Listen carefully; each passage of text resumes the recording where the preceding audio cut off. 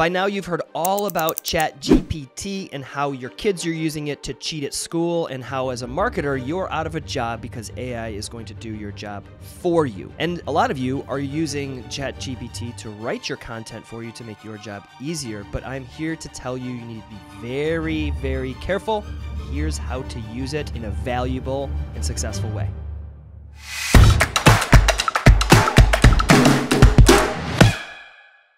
Hey everyone, I'm John Timmerman, and I break down the coolest business, sales, and marketing strategies so that both you and I can grow our businesses together. Today we're talking about the now infamous Chat GPT, the AI writer produced by OpenAI, as well as some of their other products, DALL-E being another one that's an AI designer. AI is here. We use it at Good Monster. We use it for our clients, and it's a valuable tool. But you have to be very careful. AI, it's a simple structure, really, right? So all AI does is it takes existing content, compiles it into whatever the prompt asks it for, and it learns based on the feedback from that output. So we're at the early stages of AI in most people's definition, and that means it's using existing content. So ChatGPT is using existing content spread across the internet to create new content. So if you're thinking about writing a blog post, let's say, with ChatGPT, you simply go into ChatGPT, you write a prompt that says something like, write me a 1,500-word article in a witty voice about the future of sports in the metaverse. And then you can even expand upon that prompt saying, include quotes by prominent athletes about the topic, as well as some examples or case studies from other sports. You hit create, and ChatGPT will start writing that article for you. It gets all the information from that article from existing articles. That's the key here to understand. Right now, that algorithm, ChatGPT, is scanning the entire internet to pull from resources, pull from sources to create a new version. So it might change the language pulled from a New York Times article, but it's using the same basic structure. So that's the concept. Sounds awesome, right? You don't have to do any work. You just write a prompt and then it writes it for you. But if your goal is SEO, if your goal is to rank high in Google, the problem is, number one, Google has made a statement. Several people inside of Google have already said that AI writing is technically categorized as spam because it is not original content, it's curated content, all right? And it's autonomous or automatically created curated content, which means they're looking actively for bots and content that is not written by a human and does not have authority or technical expertise, that doesn't have a unique voice. So when Google's looking for these things and you're trying to rank a blog post in Google written by an AI writer, you risk Google finding out about that. Now, without a doubt, and even Google admitted that it's still not perfect. It's a sort of game of cat and mouse, to speak verbatim of what their representative said. That means that some of these AI blog posts will be ranked. But it's sort of like the early days of SEO where there was a ton of black hat tactics, keyword stuffing. It worked, but eventually Google caught up, and there's some very famous examples, JCPenney being one of them, where their entire website got shut down because of keyword stuffing and black hat tactics. JCPenney, if you are old enough or remember, was one of the biggest retailers in the United States, 10 or 15, 20 years ago. Well, their entire website got taken down because of black hat tactics. Those tactics probably worked for a decade or 5 years or so, but eventually they got shut down. We're in the same sort of space now. You could probably get your blog post ranked using Chat GPT or Jasper or any other AI writer out there. The problem is, if your goal is longevity, then a year from now, probably not even that long, honestly, because the most advanced AI out there is produced by Google.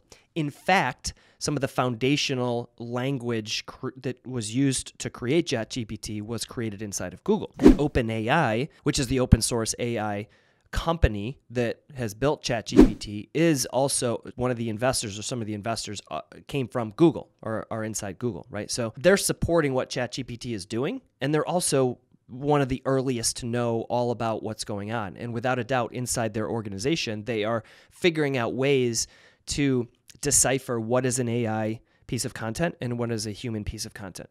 And I have a high degree of certainty that they will figure it out. So here's how you want to use ChatGPT, because it is an extremely valuable tool for you as a marketer. You want to use it for inspiration. It's just like an artist or a painter. right? They go for a walk in nature or in a big city. They observe. They want inspiration. They're taking the inspiration from actual everyday real life. They're borrowing that thing that they saw, those colors that they saw, that scenery that they saw to create something. There's a saying like, there's nothing original in today's world, right? Something like that, right? Like there's nothing new anymore. Everyone has done everything. It's just iterations of those things. And that's what Chat GPT can do. The thing is, it can just save you a load of time doing it. So instead of going and reading hundreds of blog posts and getting inspiration from articles and doing research, you can go into Chat GPT and you can write a prompt that says something like, write me a 500-word synopsis of 5 studies about how AI software is going to change the marketing world. And then hit go, write, and it will write those, those synopsis or those overviews of those studies pulled from the internet.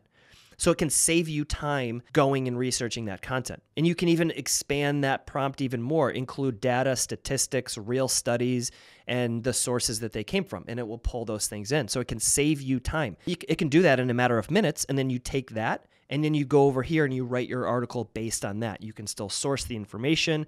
You can still make sure it's not plagiarized because you're writing it and expanding upon it, right? And you can even go back to the prompt and add testimonials or quotes from experts that you can add into your article as well.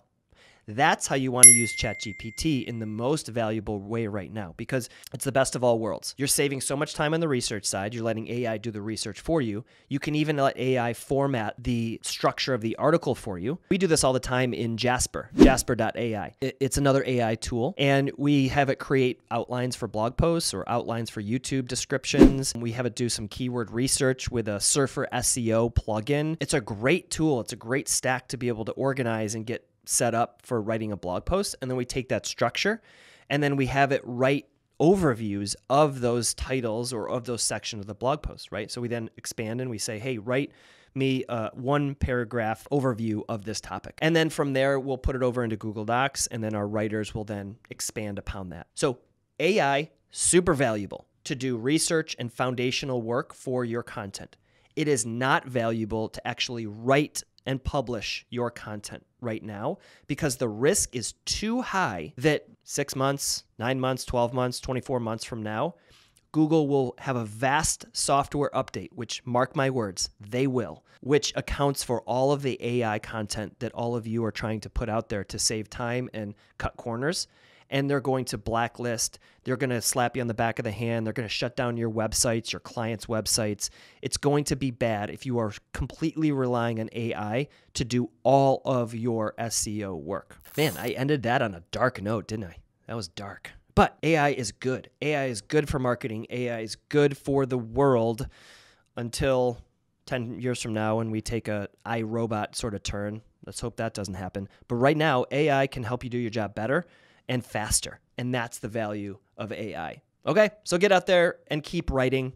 Don't let AI take over your job because you don't need to. And it's probably not a good idea anyways. Until next time, thanks for watching. And remember, you can head over to my website, jtimmerman.com, to get other resources like checklists of what you need to do to launch a product or how to write a good cold email subject line. All of these things are free over on my website, jtimmerman.com. We'll see you in the next video.